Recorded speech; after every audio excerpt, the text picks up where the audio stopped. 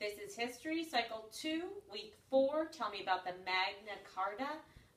English King John signed the Magna Carta in 1215. So you both hands on the clav are up. One stays at 12, the other goes to 15.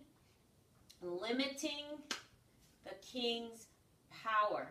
Later, England's king, Edward III, claimed to be King of France and began the 100 Years' War in 1337.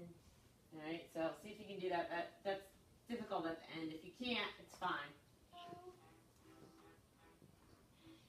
English King John signed the Magna Carta in 1215, limiting the